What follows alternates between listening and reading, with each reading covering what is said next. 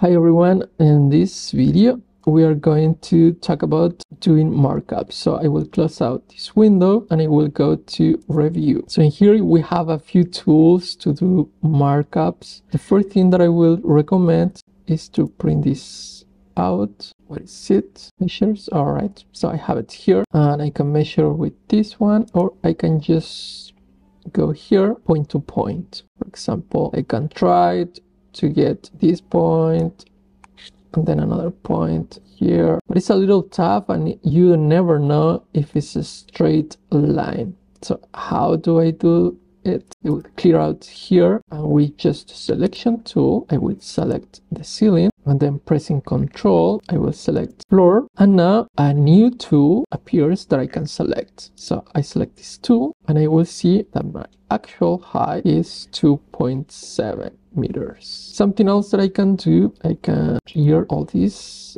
I can go here to measure, so I can select this one and then click lock Z axis, and if I go here it will be what I want. That works also really good. I think it's easier if we just select two, for example this wall with this wall, this with that wall, right? And then the shortest distance. To me, I think it's easier. So if I want to save this, to save it, I have to actually open up my save viewpoint, right click here and save viewpoint. I can give it a name, and I can also add some drawings. I can add some text, and I can actually go to save views, right click and update, right?